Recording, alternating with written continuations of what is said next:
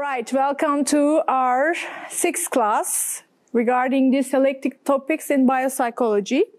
And in this class, we are going to make a brief introduction into the mental disorders, the foundations, research, and progress. So, how do we classify mental disorders?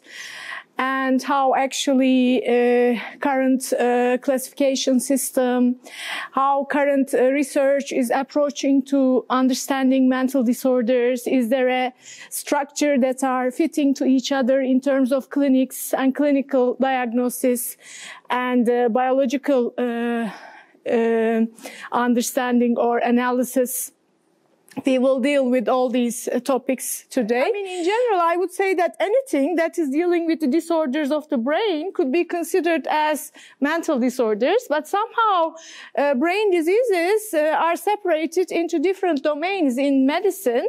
One part is psychiatry, the other is in neurology. However, I am thinking that in the future, not in the very near future, but in the future, we can observe a fuse of the neurology and medicine, psychiatry, probably. In the future, probably we can observe that. And especially when you see the current progress and when we actually analyze the current problems and when we will be able to solve those current problems, about which I am quite hopeful. So we could also expect a kind of integration of neurology and psychiatry together. And also, I would like you to, pay attention that psychiatric disorders are actually basically a medical problem. So there is nothing to be ashamed of. So as if like you have a problem like a diabetes or hypertension, you may also have a problem in some of the brain regions associated with certain behavioral functions or cognitive or perception. And that is natural. So that could happen. But we will also talk about the stigma around mental disorders. So when you broke your leg, you break your leg and then you have a time to stay in bed or whatever. But when you are depressed or when you have a diagnosis of anxiety disorder, that is somehow hard to sometimes explain. We will talk about these things also today. So, and also, I would like you to pay attention on the fact that mental disorders are common. So these are common disorders. These are not rare disorders. So they are so common that I will later show you some slides that are one of the probably some types of mental disorders are probably one of the most common disorders among all disorders. Here is an example of the data from United States that the adults, about 20% of the US adults actually live with conditions related to mental disorders. AMI is a general category to describe any mental disorder, okay? And if you would like to actually a comparison, overall 20%, but the females is, for example, if you would like to make a comparison, so the females is about 22% and the males are 15%. If you check the age-related distribution of the mental disorders, you see this is actually probably the highest age, 18 to 25. So how old are you guys? In this range, right? Okay, so if you don't have, if you pass these ages and then you are fine, then it is like, you see, it's dropping to this stage somehow. That is interesting, of course, and also when you look at the distribution of prevalence of mental disorders across the race and ethnicity, you're going to find that, for example, for the Hispanic people, white people, it is like 20%. But there is not much difference between, for example, ethnicity regarding Hispanic and black people. So I wouldn't say that 15% and 16% are very significant differences. But you see that there is this higher incidence for the white Caucasian population. But of course, one should really ask some questions regarding these data. You know, we always talk about science in classes, that you have to be very suspicious. You have to ask questions. You don't just believe what you see. So regarding female and male, the difference between the rate of mental disorders between the female and males, one argument, especially for depression, because depression is one of the most common type of mental disorders. So we could take maybe depression rates even higher compared to the males. But sometimes there is a speculation that this may actually not really reflect the fact that males are less depressed compared to females, but males are maybe in ratio are willing to get help less compared to females. Females are more open, females are more often visiting the doctors, more often getting the therapy, but rather males may have different mechanisms to cope with, you know, depression.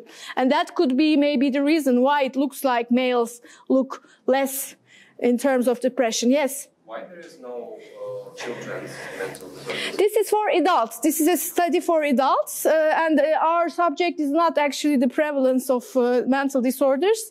Just as an example, that's why this is only for adult study. Why we don't keep the children in this category?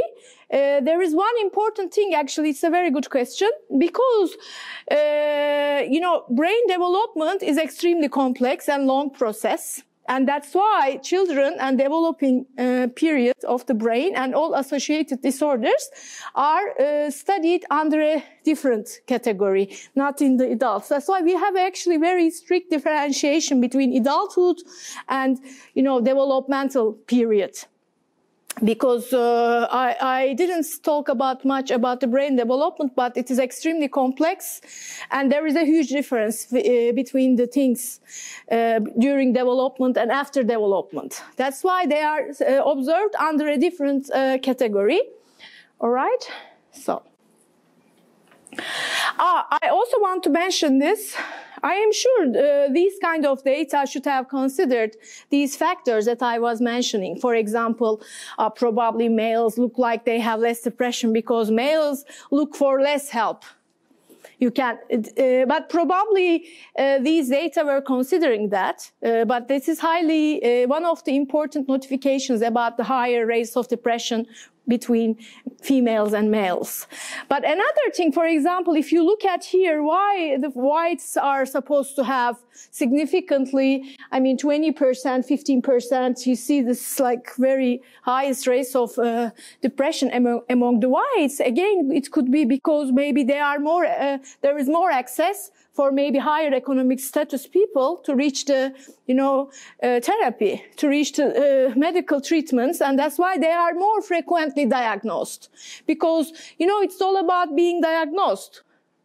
So, if you are diagnosed, you are diagnosed. If you are not diagnosed, but still you are depressed, who is going to identify and put it into the statistics? So, but I imagine that such a data should have already considered these discrepancies as well, because this is a data from the, you know, National Institute of Mental Health, one of the institutions with highest authority in terms of mental health.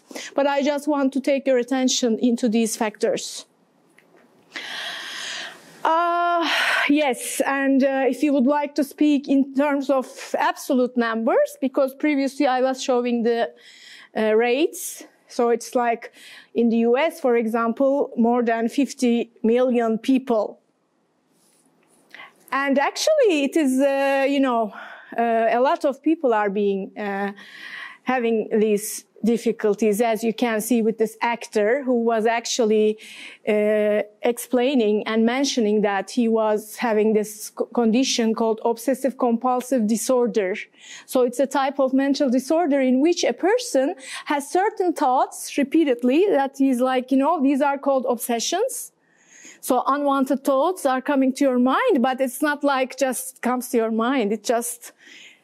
It blocks you. You cannot do anything else than thinking of that, something you find maybe unethical, you find inappropriate, or some fears that you're gonna die because you touch something which is supposed to be infected.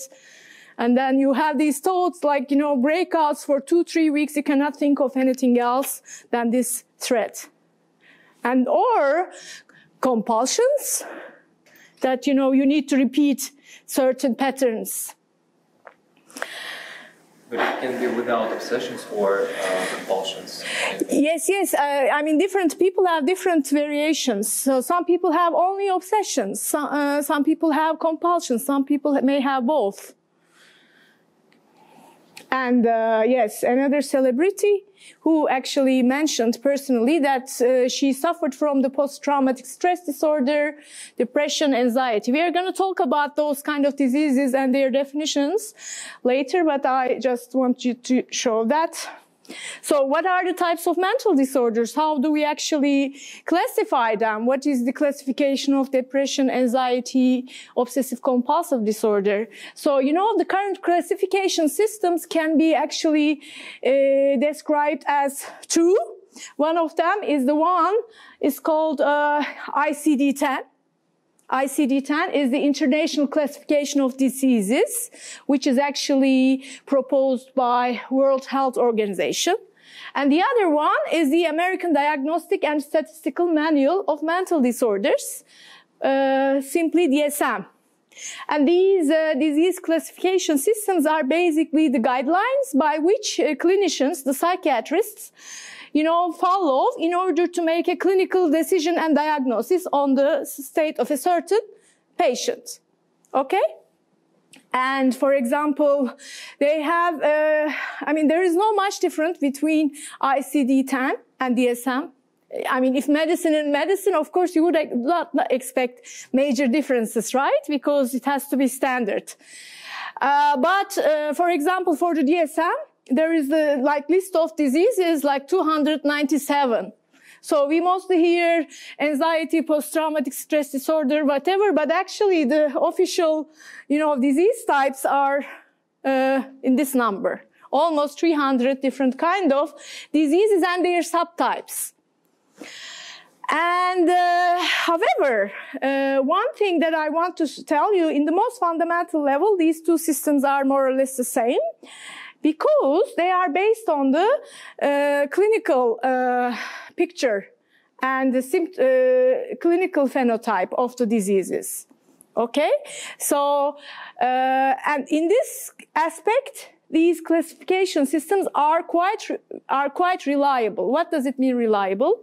That means that, for example, a medical doctor in Russia using this system for one patient can make a decision which can be repeated by another doctor for the same patient using the same criteria. So different people can reach the same clinical evaluation or assessment or diagnosis with the use of the same system for the same patient. So that means these are reliable, working very well. And clinically, it's very useful. On the other hand, the problem with this current system is they are not validated biologically. We will talk about more later. Actually, as I remember, in Russian psychiatry, we have category of neurotic disorders, and as I remember, in a lot of countries, like Europe, states, they abandoned this theory of neurotic disorders. There is some difference. So I don't know the Russian system. Probably in Russia they should also use this similar kind of disease classification. I think so, because usually medicine is standard. So these classification systems can be basically characterized as clinically reliable but not validated biologically. I will explain later what does it mean, not validated biologically. But what do I mean actually? Simply just as an example that, for example, I want to give a very simple example of how precision medicine in a very simple way should be working. Let's say you have a pain in your throat, okay, and you have some fever. Okay, if you have fever, there could be many reasons for the fact that you have a fever, right? And you really have to know what the reason is. Is it a hormonal problem? Is it something because of stress? But if you have also aching here, with the weakness and everything, that means that you may have an infection in this area. So typically what would happen, you would go to doctor and the doctor would going to take a sample from this area. And that sample is actually supposed to have some bacteria that are actually, here infecting this area. And they will actually culture those bacterial sample and they will analyze which kind of bacteria you have in your body, okay? And that is like, a kind of a diagnostic tool. So they will determine which kind of bacteria you have, and according to that, they will prescribe the antibiotic that is working best for that type of bacteria, all right? So there is a test. There is an objective marker. There is a way how to actually classify the bacteria, and there are known groups of antibiotics working for which kind of bacterial species. Okay? So that is the way how should be, in the most simple way, how a medical practice should be working. But sometimes it's not possible because the disease itself is very complex. And actually, we don't know why these diseases are really happening in a very precise way. We don't know. And that is the case for the majority of the psychiatric disorders, I would say. Still, so because of that, the best way of classification of the disorders is the current system that we have. And that is very useful for the clinical reliability. So we have to stick to that until we can develop better classification systems.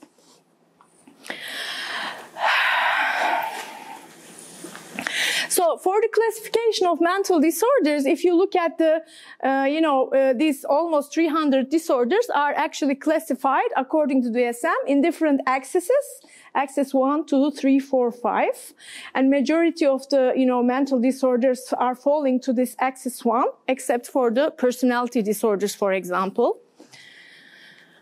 Now I want to give a break to the classification issue or reliability, validity regarding the classification, but I would like to take your attention on the stigma around the mental disorders. So unfortunately, stigma is huge. Stigma can be defined as when someone sees you in a negative way because of your mental illness, when they have a prejudice, which is an unfair and unreasonable opinion, feeling, especially when formed without enough knowledge about you. Just they think that you have a mental disorder and then you are done for them. And then, it could cause discrimination. Discrimination is when someone treats you in a way negatively that because of your mental illness. And the worst of it, people who are actually having a mental disorder are under the risk of generation of a self-stigma. Stigma is a situation when somebody actually developing prejudice and negative ideas about themselves because of mental disorder of their own. And then that is very hard. That is very hard mechanism to cope with because that makes everything worse. Because those people start to think that, okay, public believes people with mental illness are weak or dangerous or whatever. Okay, then that's right. People with mental illness are weak or whatever is thought to be for that particular disease.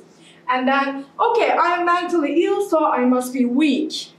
And then, because I'm weak, I'm not worthy able. So then, oh, why I should try? And that will be actually making everything worse. On the other hand, highly creative people, for example, highly creative people have higher rates of certain forms of mental disorders. Studies show that studies regarding the biography of the accomplished artists have shown that rates of major depression are about 10 times higher than in general population. Okay, so people who are creative, artistically creative, they are more likely to be depressed compared to the general population. But what is more interesting is the bipolar disorder. Bipolar disorder is a disease which has different stages of depressive and manic episodes. Depressive episodes are the ones that can be characterized as being sad, without energy, feeling loss of appetite about everything. And then after this episode, there is this manic episode, which is like very active. You don't sleep. Maybe you talk all the time. You work a lot. You feel very strong. Okay, this is some characteristics of the bipolar disorder. And that is, for 30 times more for people who are artists, who are actually creative. Excuse me? I thought this is a stereotype. No, it is not. This is actually the textbook example. These are not stereotypes. So these are the statistics. So actually here I would like to show you Robert Schumann, the romantic composer, German. Here is his depressive and manic episodes in his life, during his life. So when he has the manic episodes, his productivity was actually extremely high with his composing style. And that is a textbook example to show actually for the productivity of the artistic people. With this statistic, I wouldn't say mental disorders in general are more common in the artistic people. I wouldn't say that, and I'm not saying that. I'm just saying that some certain forms of mental disorders, and especially 10%, maybe not very significant, but 10 times, but 30 times is very, very significant for people with bipolar disorder. And a lot of people, I know most of the famous authors, artists is associated with mental disorders, even starting from Van Gogh to Dostoevsky. So that doesn't mean that people without mental disorders wouldn't be artists. But there is a correlation for the bipolar disorder, which is significant. And this was actually done with, this is something not a popular belief. This is taken, whatever I teach here is taken from the textbooks or publications. Yes? So this guy in the next slide has the second type of bipolar disorder. Because I don't see many periods. We are not interested in which type of bipolar disorder he has. Here we are trying to say that a certain form of mental disorders are more common, and that is bipolar disorder. I don't know, I'm not a clinician, I'm a neurobiologist, so I cannot answer specific questions regarding the disease types, and I'm really not interested in that. So, but if you ask pathophysiology, I can speak a lot. So pathophysiology of mental disorders, because that's a topic of research. I'm a researcher, I'm not a clinician. There's a big difference. So I cannot talk about disease types. If I want, I can, but I don't have even authority for that. For that, you need to be a medical doctor, and I'm not. I am a scientist. So I would like to come back to this slide, which I was showing you in the first class. Do you remember that? So this is for me very landmark slide, because it shows the situation of brain disorder psychiatry in about 100 years ago. And that was like, on one hand, I really appreciate Freud and his extreme power of his observations and of his works, but I also should mention that the psychoanalysis somehow was taken and absorbed so much in the psychiatric circles that it was like causing a kind of a trend in which the brains and brain disorders or brain way of thinking for a psychiatric disease have been seriously ignored. So that was not a good thing, to be honest. And Freud himself was actually not on this idea of ignoring the brain. He himself was thinking that brain and brain physiology is important. But somehow there was such a trend, although, for example, people like Emil Kraepelin already, which is in the same generation with Freud, speaking the same language, living exactly in the same geographic location, or at least similar continents, the same continents, they were never meeting physically, or even, theoretically. So that was like such a parallel way. And that there was this, psychoanalytic invasion of the understanding of mental disorders, which took place a very long time, which actually somehow made psychiatry much more different than the rest of the medical practices, because as I showed before, in the 1950s, this is a landmark paper in which, you know, it is like the term molecular disease is not an ordinary term here. It's a significant, you know, indication that actually medicine is already being transformed into a science, into a field driven by molecular biology.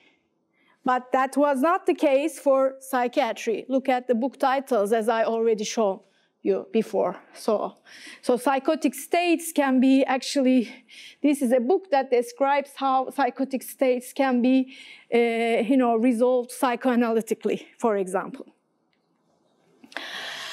But in the meanwhile, in the 1950s, there were also some important discovery of the drugs in the psychiatry. So now it may appear a little like contradictory. How come psychiatry is now psychoanalytically based, and then on the other hand there are those drugs that were discovered, right?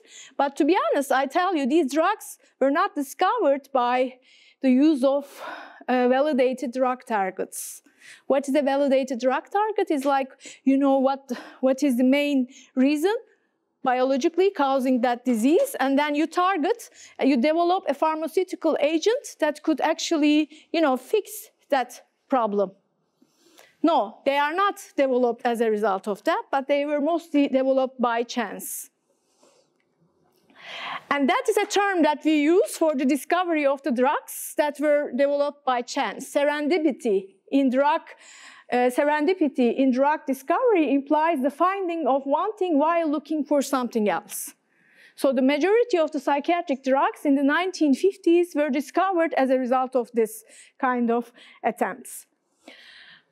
Here are a few examples for lithium, for depression, for schizophrenia. And actually now, almost more than 50 years later, most of the current drugs are just the version of these prototypical drugs, to be honest. And that's not an optimistic picture. That's not what we would like to see in the post-genomic period. What is post-genomic period? We will talk later, but I want to show you this drug, which is another, maybe a new generation of drugs. After these drugs, then we had in the 1980s, you know, Prozac, with the chemical commercial name, and that was like representing the group of drugs called selective serotonin reuptake inhibitors. Yeah, that was so popular that was like even there were movies about this drug because that was sold so much. But after that, you know, we have something even new. Have you heard of ketamine? Yeah. Ketamine, how you get to know about ketamine? Some of my friends use this like a drug. Yes, because it's a kind of a club drug sometimes, but it has a lot of side effects. But it was discovered that actually ketamine has also some impact on the, you know, on the progress on the positive treatment of depressive symptoms. And that was very interesting because what is very interesting for ketamine that it shows its effect in a very short time. Normally antidepressants show their effect at least 3 weeks. And then even after it, there is no guarantee. Then you will have another drug because it doesn't work. So it's like a trial and error strategy that's going on at the moment. So they just don't give you a drug to know that it will work for sure. You have to spend a few weeks to see if it works or not. If it doesn't work, they will give you another one until they find some benefits for a certain drug. That is the problem associated with the lack of validated drug targets, associated with the, you know, genetic variations of individuals that respond to drugs differently. So we have a lot of problems. But the good thing is we are aware of these problems and we are working to solve these problems. So I'm not really pessimistic while explaining all these problems. But what is interesting for ketamine is that so far, these drugs, for example, these are all working on the, you know, catecholaminergic system. But it takes quite a long time for these drugs to show their effect on depressive disorders, for example. And then you have this, and that drug is actually working completely on working on a system which is actually not the ones that were targeted by other drugs. And that is even working much faster. So that also makes the whole story and the whole ideas about the pathophysiology of depression much more complicated, because previously people thought that there is a relation between serotonergic system and depression, but now if it is a direct relationship, why it takes 3 weeks for people to get better, although consistent drug treatment.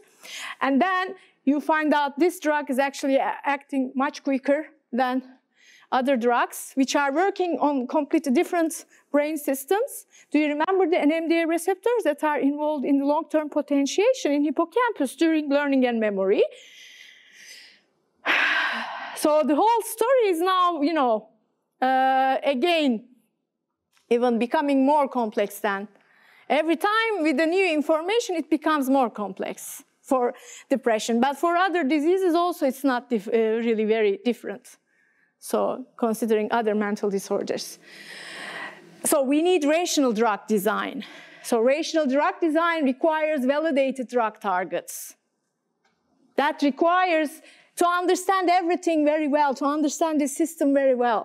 We still don't know enough to have validated drug targets. All right? We need to define mental disorders with biomarkers. What's the biomarker?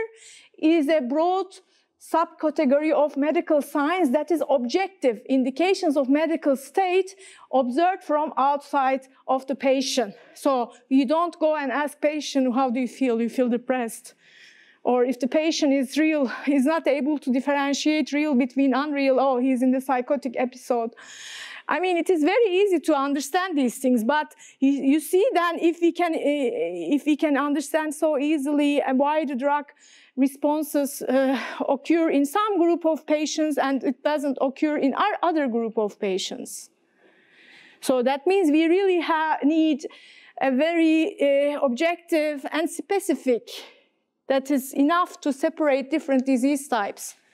And that can be only achieved by the development of biomarkers. Here, of course, say, coming from outside the patient means, of course, not outside the patient, just not the symptoms, but from the blood, from the DNA, from the brain scan. These are the biomarkers that we look for. So the outside shouldn't be misunderstood. Well, and because of the lack of validated drug targets, because of the lack of the biomarkers that we can see also in this slide, there is a huge increase. This is a data from 1990s to actually beginning of 2000, and it's actually a little older data. However, the current situation, I don't think that it really changed drastically. So what can you see with this diagram is the fact that there is an increase in the total number of studies related to, for example, cognition and schizophrenia, but a number of human clinical trials, which means the reflection of these findings into the medical practice is almost none. Why? So if these things are okay, there must be a positive reflection in the clinics. No any solution, no any drug. It's like a situation which we call as translational bottleneck. Okay? So in our context, when we say translational potential, we want to say that basic research should be translated into clinical practice. If not, there is a bottleneck there. So I would say that psychiatry does not seem to benefit from post-genomic era as desired. That is a word. But what is post-genomic era? So this period refers to the time period from after the completion of Human Genome Project to the present day. Okay? Because that is a huge progress in understanding of not only our genetic makeup, but also understanding of diseases. All right? So that's why we are in this, post-genomic period in which there are much more information. And post-genomic period is amplified by other tools in different fields of neuroscience as well, if you would like to consider this period for the brain research. But post-genomic period is also useful for cancer research, for any kind of diseases. But we are focusing on the brain diseases. That's why I would like to focus on brain disorders. But also, I would like to explain you the current trends in medicine. Where does medicine go? How is medicine benefiting from the current progress? So medicine is being transformed. And what are these transformations? I would simply say that personalized medicine. What is personalized medicine? That is, you use the genetic information of each individual in order to identify the disease risks before the person is supposed to get sick. You identify the risks, and then you take the preventative precautions. Okay, that is one way of using personalized medicine, because each of us have different risks of developing, for example, mental disorders or any kind of complex disorder. Or diagnosis. So each of us have a unique situation. It's usually diagnosis has to be really done in a very, in a very specific way. And we have now these tools more than ever. That's why it will be also in a very personalized way for each individual. And treatment. Treatment is especially very important because, even how you metabolize the drugs may be different from one person to another. Because drug metabolizer enzymes are encoded by genes which have genetic variations. And each of us inherit different variation. And that's why we actually metabolize the drugs in different rates. And different drugs will have also different impact on our drug metabolizer enzymes, which will actually completely change everything from person to person.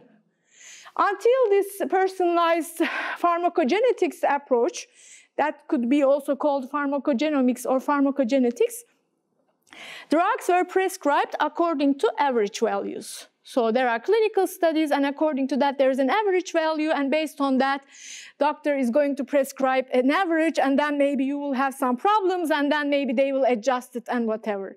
That causes, of course, time, energy, resource waste.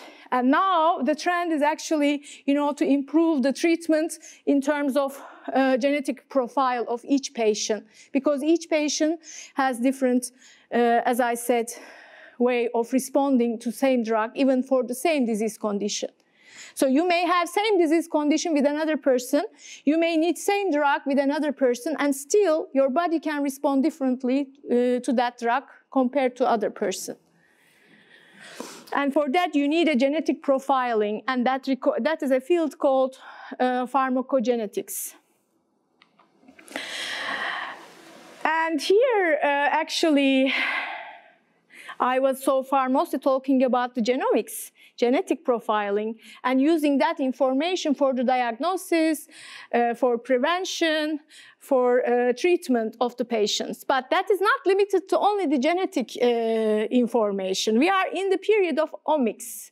So what was before is genomics, but actually we have metabolomics, we have transcriptomics, we have genomics, of course. We have epigenomics as well. So these are all, the collection of all different forms of molecular profile of an individual for a given state. And according to that, they evaluate and have your data.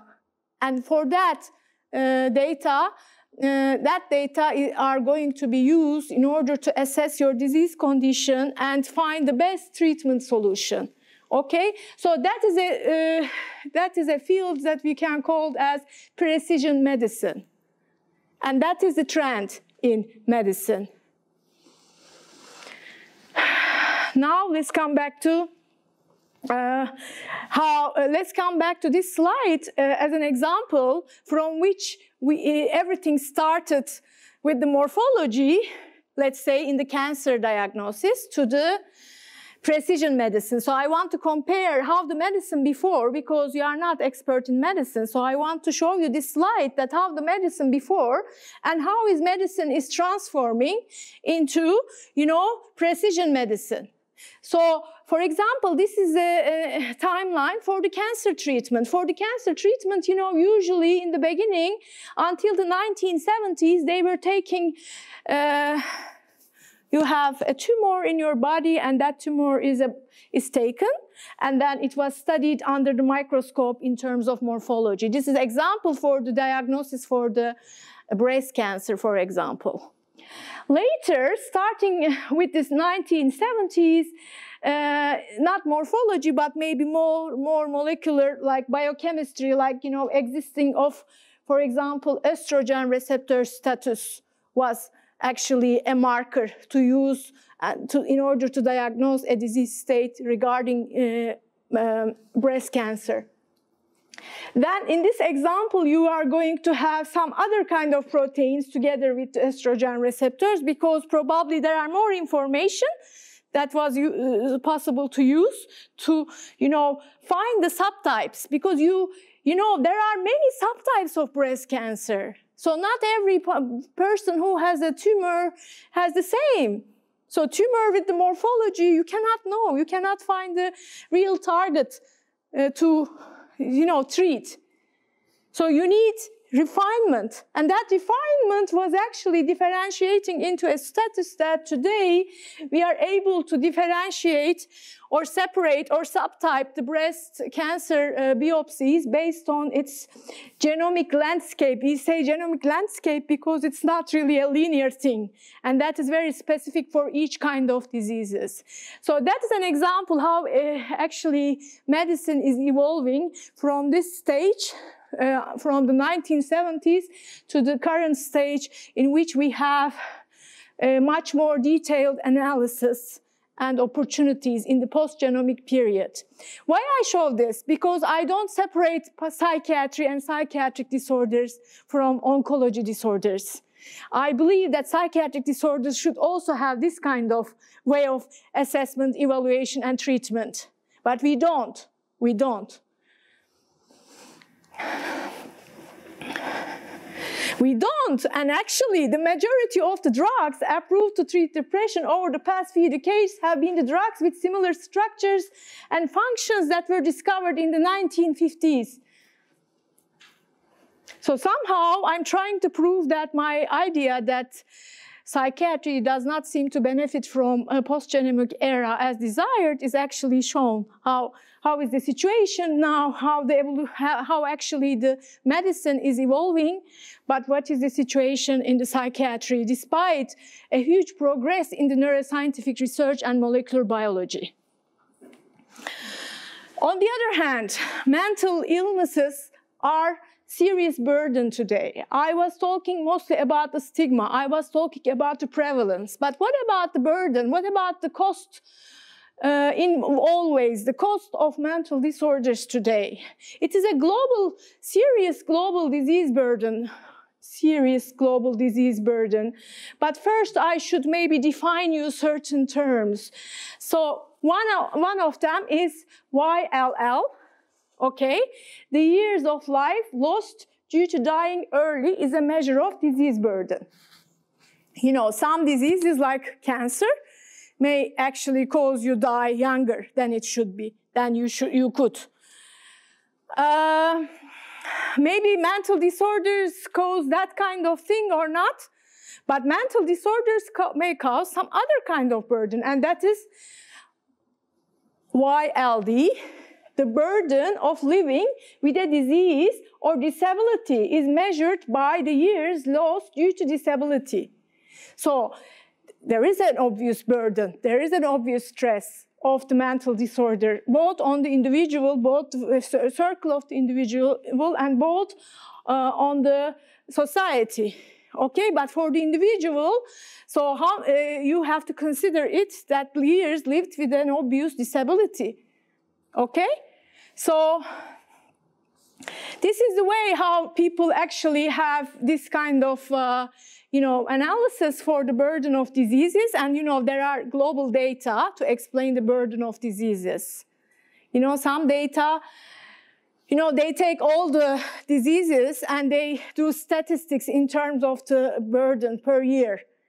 All right, and they found out that what are the diseases that are most causing the highest rates of burdens in terms of, for example, years lived with disability. And for mental disorders, I would like to especially show you these data are for depression. So depression but I have to show you actually the more than 200, almost 300 different diseases are calculated in terms of burden, in terms of years lived with disability. For depression especially, you have to consider this because it may not cause you die, at least significantly, except for the risk of suicide. But in terms of years of disability, among all diseases, for example, in the 1990s, it was number 3rd, and today, in the 2019, it is rated as a top 2nd disease that caused the highest rate of burden in terms of years lived with disability. That's a very significant problem. That's a very serious, significant problem.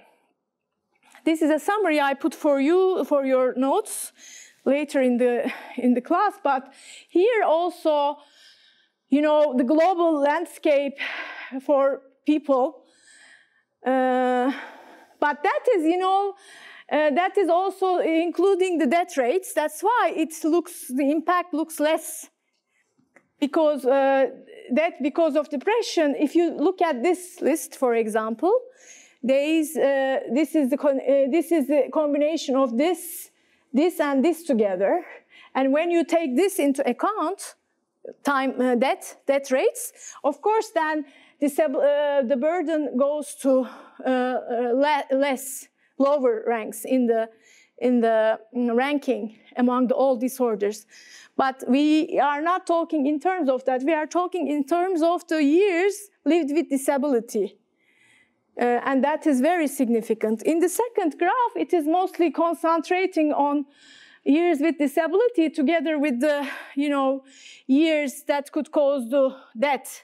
And for that one, maybe it doesn't look very dramatic. I was also checking Russian Federation region. Maybe it doesn't look so dramatic, but we have to consider, I couldn't find the other graph. There was no graph for the years lived with, disability, at least in this database. But I will upload this into our system. Then you can check these databases by yourself, where you can actually find a lot of different entries for different disease cases and their burdens. Okay, enough for that. So why? I mean, on one hand, we have, the omics technologies. We have the medicine that is evolving from, from one state to a completely a new area, or a stage that we can describe as personalized medicine. And in the meanwhile, for psychiatric disorders, we don't have maybe much bright situation. Why? That is a question that we want to talk. Why? Before going to actual reasons, because this reason is a general reason for all kinds of diseases, but I want you to be aware of this. Drug discovery itself a very, very challenging task, very difficult. If you are not convinced, I would like to show you this slide, where you see actually, so the drug discovery is starting, you don't have any idea. You are just, working in the laboratory. So the discovery and preclinical studies here could take 6 years, even longer. Okay?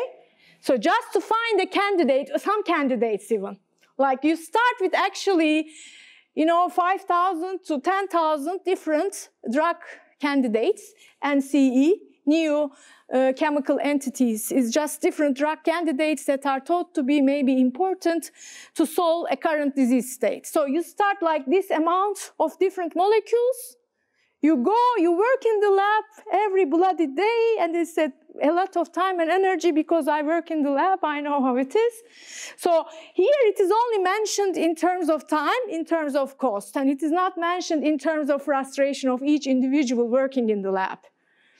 So you have eventually come to the stage that you have now 250 drug candidates, and after that you have initially come to the clinical stage, which you enter with 5 to 10 strong candidates. And you also have to think of the animal testing and animal experimentation in this situation. And after that, you have the clinical studies, which would take 6-7 years, okay? And after that, eventually you may have, or mostly not, nothing, but if you are lucky, you may have 1 to 2 approved drugs. But approval will also take a lot of time, okay? And eventually, you will develop 1 single drug. And that is, you see, you have to consider like 10 years just to develop 1 drug. You have to consider a lot of capital. How much? I put it for you. So first of all, just for this stage, starting from here to here, it would cost minimum $1.8 billion US. But think about the background. Think about already having an established pharma company. Think about their research budget. Think about everything. Research is very expensive. So research requires first establishment of laboratory, which is a huge money. And that laboratory, in order to work, it is constantly based on raw materials and chemicals and kits and test products. That's very expensive to keep the laboratory running. And for an established, I'm not talking about the zero company, for an established large pharmaceutical company, they have to have a budget which is 50 billion USD per year. Just for that. In that budget, you have to spend this amount for just 1 drug. So, and the time, and the frustration. So that is one thing that it's not easy to have a drug. It's not easy to develop a drug. Now, we open a specific window for the psychiatric drug issue, why we cannot have. So it's even more difficult. So drug development is already difficult for all fields, but for psychiatry, we have extra additional difficulties, and that is the complexity that we are faced with. But it is not difficult to understand. Brain is supposed to be considered as the most complex matter in the known universe. So of course it's not easy. That I could imagine. But at least we are aware of this kind of complexity, at least in terms of medical resolvement. Otherwise, the complexity of the brain can be studied in different levels of complexity, and each time it can end up with different complexities. The complexity I mention here are the complexities that are associated with the diagnosis and treatment of mental disorders. Other than that, there are many complexities actually. But let's focus on these complexities only, and that is complexity of the multiple factors causing the mental diseases. That is even more complex than any other disease.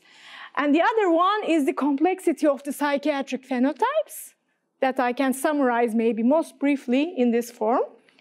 So what do we mean about the complexity of the mental disorders? I show you. You see here. You know that the behavior is the product of gene-environment interactions. We studied that in different examples. For actually normal state of behavior, for intelligence, for committing a crime, right? But also, in general, today we know that there are different kinds of diseases. Some diseases are genetic diseases. They only occur because of genetic factors, and sometimes even just single mutation. So very easy, and that follows Mendelian genetics pattern. On the other hand, there are diseases that are happening because of the environmental factors. So COVID-19 is an environmental disease. So then we have in between the complex diseases. And that is where actually most of all psychiatric disorders fall into, complex. So there are genetic factors, there are environmental factors. Each of these factors by themselves are also extremely complex. And that is the problem.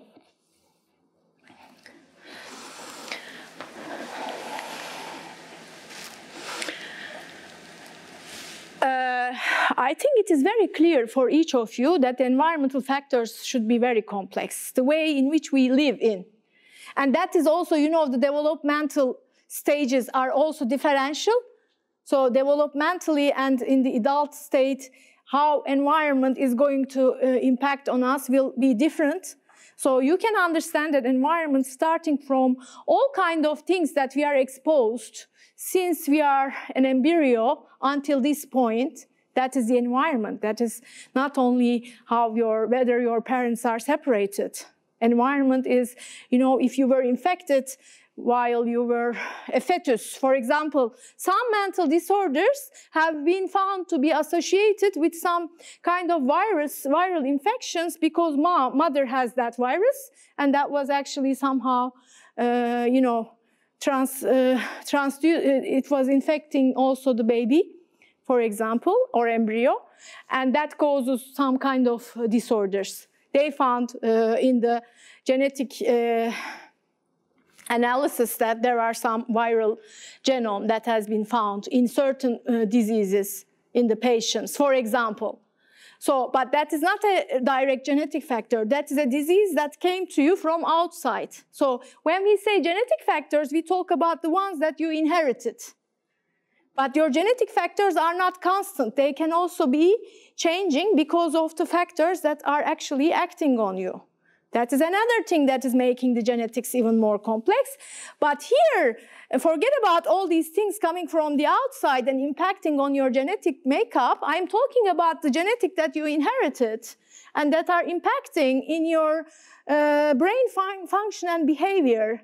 That genetics for any kind of maybe most well-known mental disorders is not simply a genetics. Today we call them as an architecture. So it is like a very dimensional way of multiple of genes and their activity levels supposed to be considered. The second problem now. So I told that gene-environment interaction and their complexity is one big problem. And the second problem is actually the genotype-phenotype relationship. Genotype is an organism's hereditary information. Okay?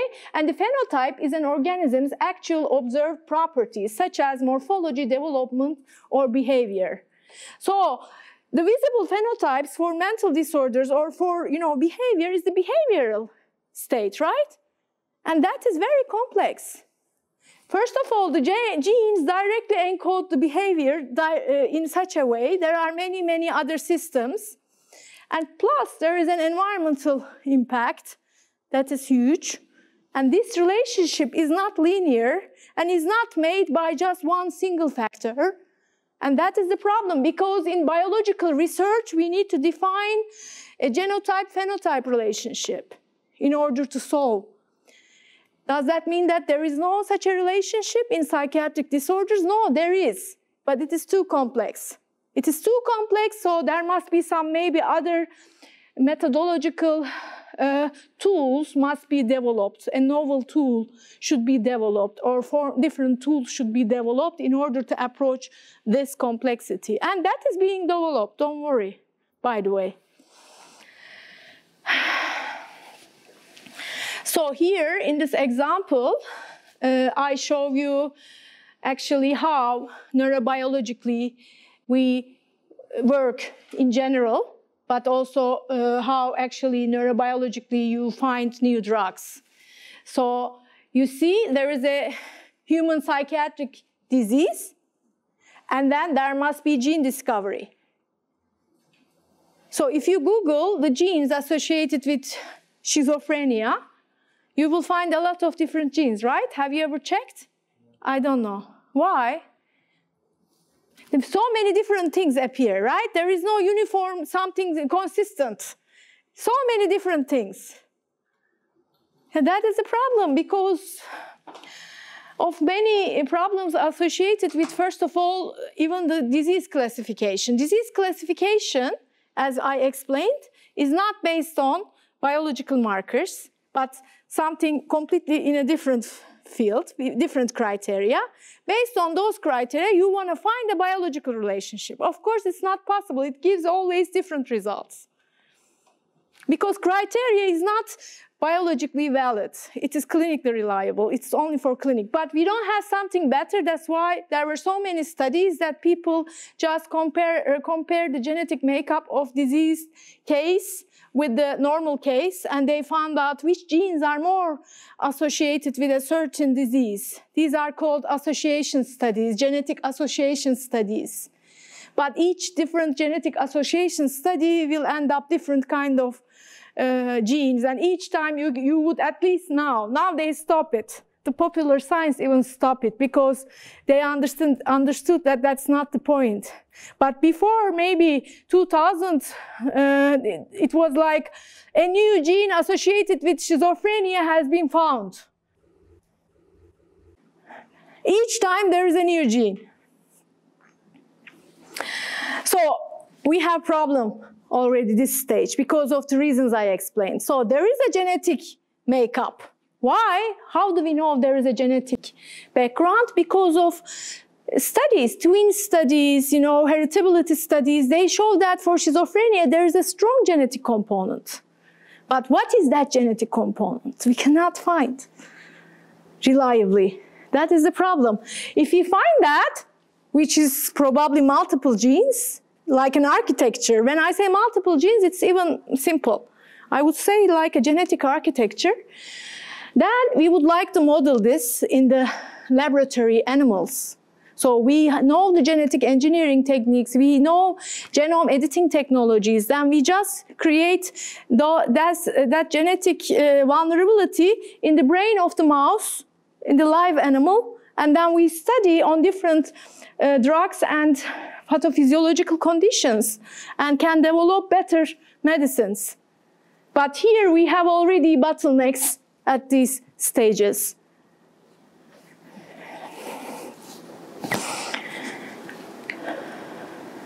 This is another example to show you actually this is, top-down and bottom-up research. What is top-down and bottom-up? In the top-down research is actually you start from the patient groups. But the patient groups are not patients that are classified according to biological criteria. On the other hand, today, because all these problems were recognized in the scientific circles, of course there were some, ways to solve these problems. So that I have been trying to explain why it has been so hard to find the drugs for psychiatric conditions. Because of all these reasons that I discussed, I hope it makes sense.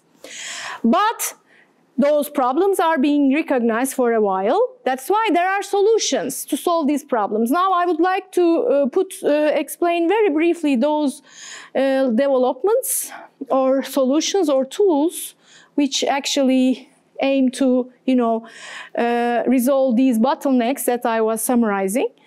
And that perhaps, because I don't want to look pessimistic. On the other hand, I am extremely optimistic, but we need time. We need time, for sure. This is actually, when I talk about the animal experimentation, I wanted to show you, for example, this is an experimental paradigm to test, this is called forced swim test. Okay, so to which extent is animal actually, depending on the, drug effect, to which extent is animal is struggling to stay in the, how long it will struggle to stay on the surface, until when? It sounds like a little wild experiment, right? Huh? No, I mean, neuroscience research, we have to work with animal models, as I explained. But that's why we were target of animal rights activists a lot. So I remember, for example, when I was a doctorate student, there was an animal facility, and there are all these animals stored. And then once we need to do an experiment, then we need to go there to pick up. We order, and then we pick it up. But the way how we pick it up is not a normal way. So we had a cage. You know, you put the mouse in a cage, you know, cage, oops. But we don't carry the animal on the cage and we walk in the campus. It was in Heidelberg, Germany. All the buildings were actually connected underground. Like, you know, there was, I don't know, maybe thousands of buildings that were connected from the underground. So there is a connection to go underground from everywhere. Not, you don't have to go outside. But in order to pick up the laboratory animals, we had to go from the underground with a cage which is closed, that cannot be visible. And then we go and we pick up, because they were protesting a lot. Well, I am also not a big fan of animal experimentation. These kind of experiments are still okay, but when you actually have to isolate the brain of the animal and make a culture with the neurons and study them, and you have to do it. And we do it in order to have an understanding and in order to help patients. Unfortunately, we do it. Yes, actually, I already talked about the ketamine. Ketamine here is important. Just I put here, I don't know why, but I actually want to come back to our main topic. That what are the research strategies that are aiming to solve the current bottleneck in the understanding of psychiatric diseases and in the way of finding new drugs. One of them is the endophenotype concept. For example, I told you that the genotype-phenotype concept is very complex. The phenotype, it cannot be really, the behavior cannot be really biologically and objectively measured. And from gene to phenotype, genotype to phenotype is very, you know, distant relationship, and something maybe more in the brain level could be considered as endophenotype. And that was already developed in the research. And what is an endophenotype? A neurophysiological, biochemical, endocrinological, neuroanatomical, cognitive, or neuropsychological measure between genotype and disease, unseen by unaided eye. So there is genotype, there is a disease condition, but what are the all forms of all these different measures that are associated with that disease state? So in order to solve the complexity of phenotype in psychiatric diseases. So that is one example for you that actually there is some progress in scientific circles to address this enormous complexity. There are so many different approaches, but I just want to show you some little examples, because also that is thing I published before. So I mostly talk about the things that I work by myself, not the works of others as far as I can. That is also here, how the endophenotypes, for example, can be incorporated into this analysis of the diseases. Here you see genetic factors, environmental factors on the brain of the patient or brain of the individual. And here I put this individual as a behavioral outcome. But if you look at here, of course, we have a genetic variation. As I talked before, there is a pattern of genetic variation, but these are thousands of different genetic variations that can be analyzed by gene chips or microchips that not microchips, genetic Affymetrix gene chips, for example, it's a brand. So for each individual, it is unique. So, but you can have a genetic profile of each individual already by this methodology. So you don't want to deal with one gene, one variation, but thousands of genes, 10,000s of genes, and you can profile them. And you keep it on the side. Then you come here and you scan the brain of the people. But you know, the brain scanning, brain imaging technologies are also now developing so well. they are becoming more precise than ever, although they still have problems in maybe in terms of precision. Still, for example, they can insert you in a functional magnetic resonance scanner, and they can show you some, for example, pictures of emotional states, fearful faces, okay, dramatic pictures or neutral pictures, or they can ask you to remember, you know, some word pairs. And during the process of this kind of activities or tasks that you were asked, they scan your brain, and they found out the brain regions that are associated with that behavioral task. Okay? And then they check also your real behavioral outcome. To which extent, for example, you can forget the word pairs that are asked you to forget. Word pairs. Apple and chair. You learn it before going into the scanner, okay? And you learn 20 pairs of words, and then you were asked that there is a specific paradigm you are asked to forget. And then they scan you when you try to forget. And after that, they can check to which extent you were able to forget the things that you want to forget. For example, that's a cognitive process related to memory. And then they combine all of these things all together, and they try to find out a result out of that. Okay, so that was one example of developing new opportunities that are specific for, you know, neuropsychiatric conditions. Any questions so far? Arseni.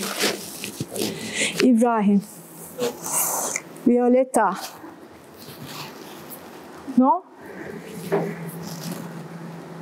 Okay. So, and that is my last slide.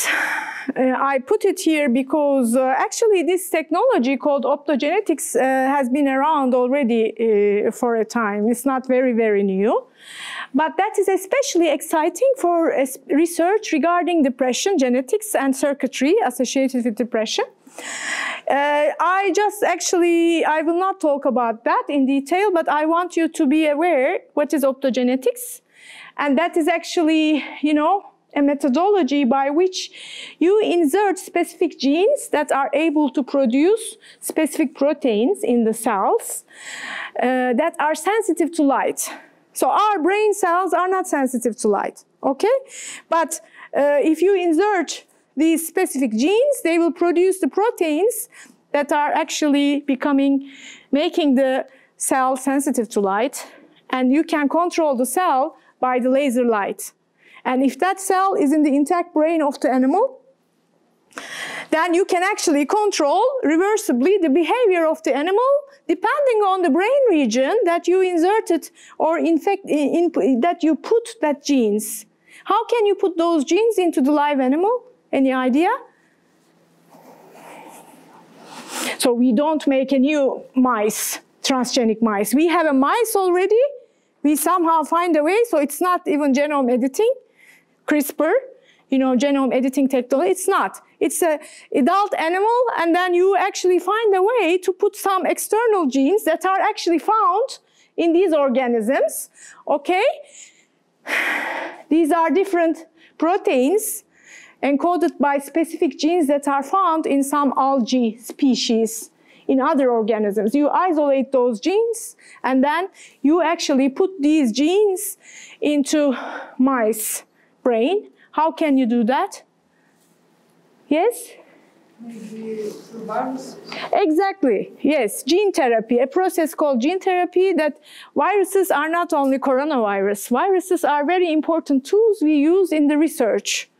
Because virus has the ability to infect your cells, and virus does not have its own machinery to reproduce. That's why they use the cellular machinery. So by the generation of viruses which are not harmful, we use that trait of viruses in order to introduce whatever gene we want to introduce. And then the rest is just you introduce the gene as if you introduce a drug by injection. And it's the virus, and virus is going to infect the injected area, and it will transform all the genes that you want to put into the cell. And you can do it in the live organism. And that is called virus-mediated gene expression. And that's the technology that is widely used already, I don't know, for the last 40 years maybe. Okay? But the discovery of the light-activating proteins and their genes are not, and their applications in the neuroscience are rather new. And to use it for the virus-mediated gene expression.